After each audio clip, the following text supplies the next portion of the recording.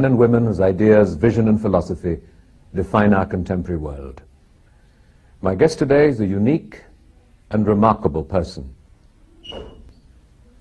She's considered by more than 30 million people around the world as divinity. She's inspired numerous welfare projects, hospitals, schools, educational institutions, a pension scheme for more than 50,000 destitute women.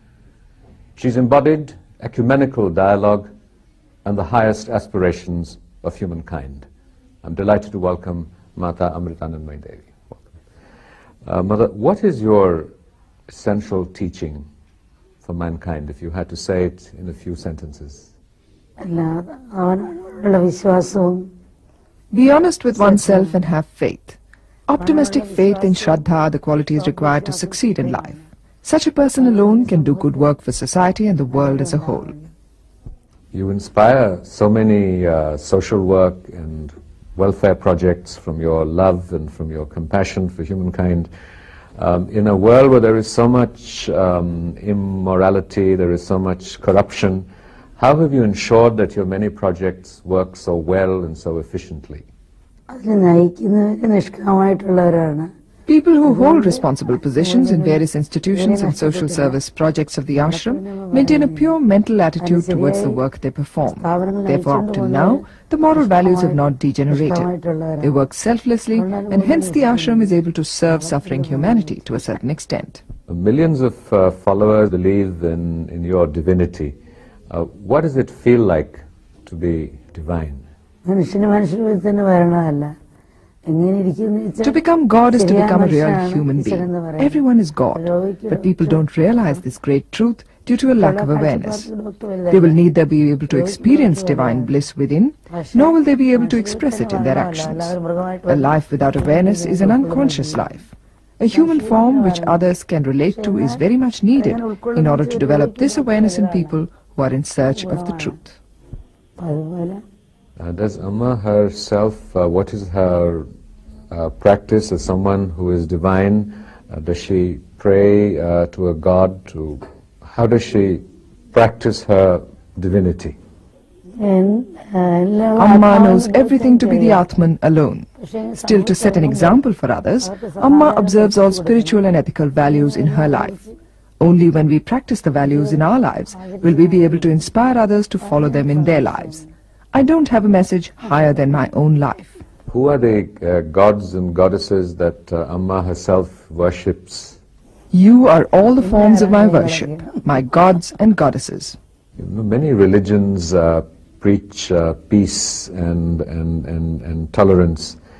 Most religions preach peace, divine love, tolerance, and yet there is so much conflict in the name of religion. Amma has been a votary of ecumenical dialogue between religions. How does she see the relationship between religions? Those who are the cause of religious conflicts do not have an in-depth understanding of religion. Religion is only an intellectual exercise for such people.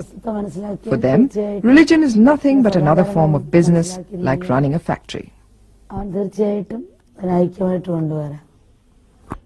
Does Mother believe in the unity of religions, but yes, on the everyday practice we see religion in its social context to be different?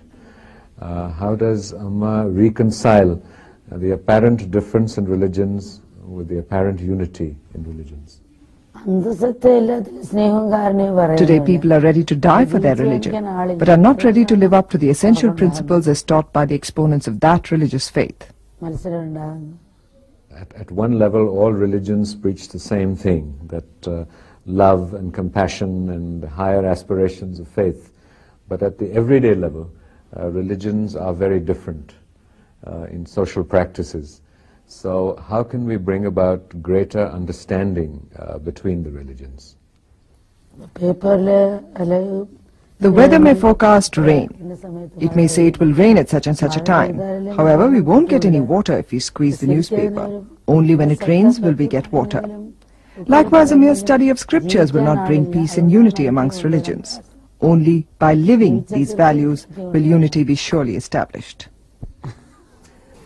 Though there is some convergence in recent thinking in the relationship between science and spirituality, the conclusions of modern science are often at odds with the conclusions of spirituality and religion. So how does Amma reconcile science and spirituality? Scientific advancement is essential. Science deals with one plane, whereas spirituality deals with another. Science air conditions the external world. Spirituality air conditions the internal. There is a limit to where science can reach, to where our intellect and logic can take us, because the search is in the external world. Spirituality begins where science ends.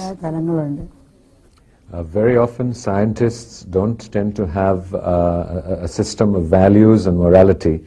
So you have many new developments in science like human cloning.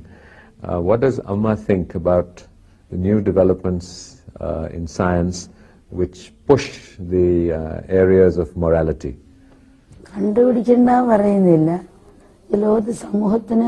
I do not say that all new inventions and discoveries should be suspended. But before announcing to the world, such discoveries and inventions should be properly evaluated in the light of dharma and past experience. Only if they are beneficial to the world should they be introduced. It would be nice if scientists do only that which is useful and beneficial to society by considering the majority of feelings of people. Of course, morality and right conduct must be there. Similarly, it is satachar, or right conduct, and dharma that are the warp and weft of society. They are what maintain the balance and harmony of our society. Our scriptures talk about these principles. Peace and harmony will prevail when these scriptural dictums are properly understood and practiced in our day-to-day life.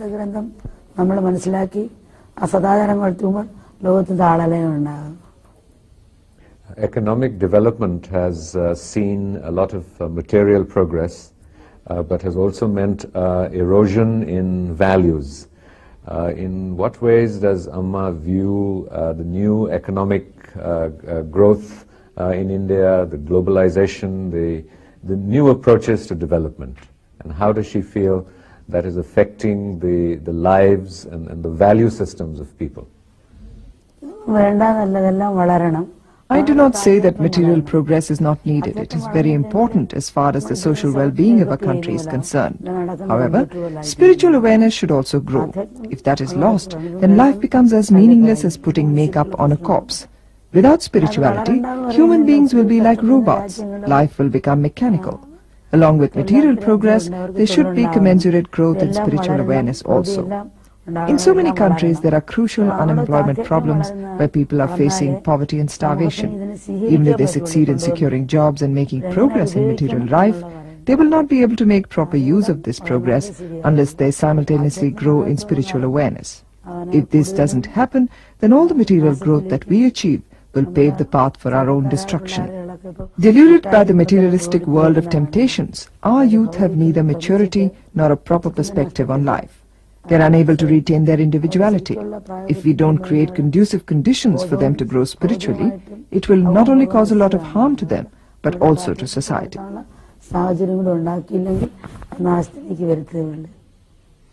Is it necessary to believe in God to be a good human being and to be a compassionate, loving human being? God is nothing but divine qualities. If a person is loving and compassionate, truthful and righteous, he is a devotee of God, though he may be an atheist. This is my opinion. If there is a loving God, why is there so much human suffering, even if we are ignorant of God?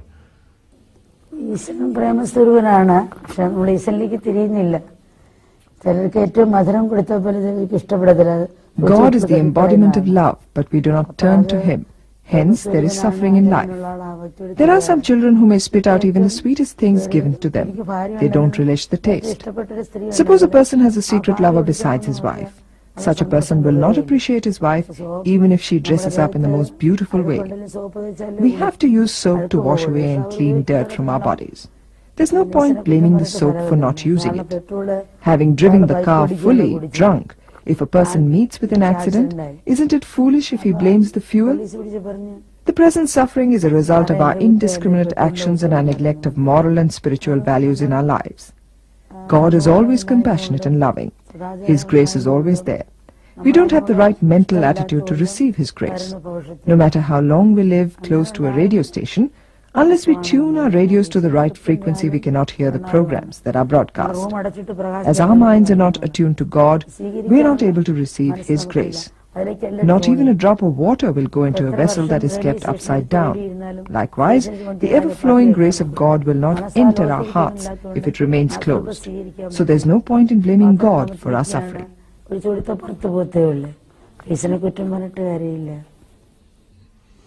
Different religions see God differently.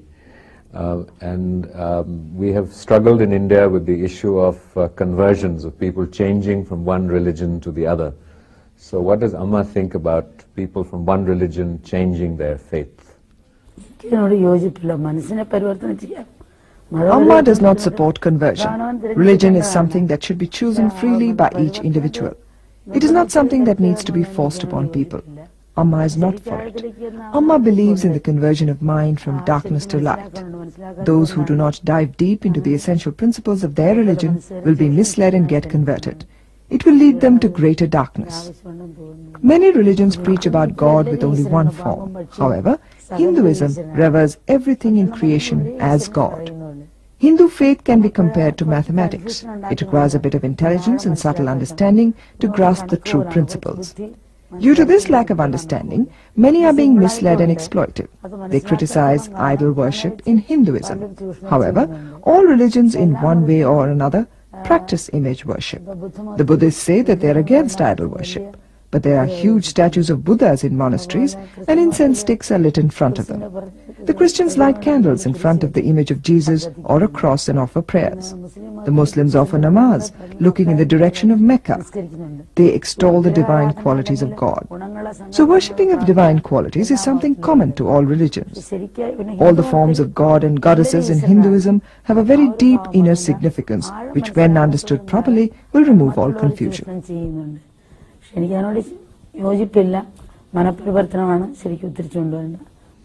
All the religions preach love and compassion. What is it that people like me can do to develop real love and real compassion for other human beings and other sentient beings? One should try to look into oneself. Then one will become aware of one's weaknesses and shortcomings.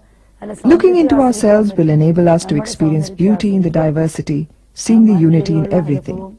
Sincere introspection will help us to have a thorough knowledge of ourselves, which in turn will help us learn deeper lessons from each and everything in the entire creation. We are not isolated entities. We are inseparable links of that universal chain. Though we are not aware of it, our thoughts, words and actions have an influence on others. The attitude that I will change only after others have changed is wrong. Once we change, others will automatically change. Unfortunately, we're only aware of our rights. We should also be aware of our responsibilities towards society and try to fulfill them.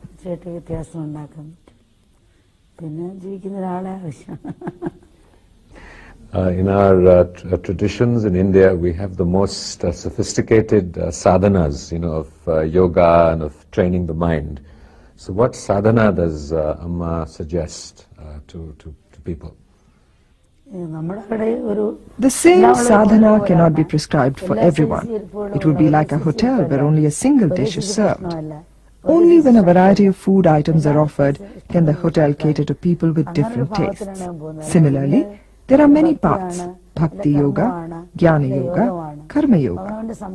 Amma prescribes the path according to that person's samskara, mental constitution, inclination, intellectual growth, mental strength, situation and time. To cite an example, for patients who are suffering from the same disease, the doctor may prescribe an injection to some, give tablets to others, and yet he gives a tonic to some others.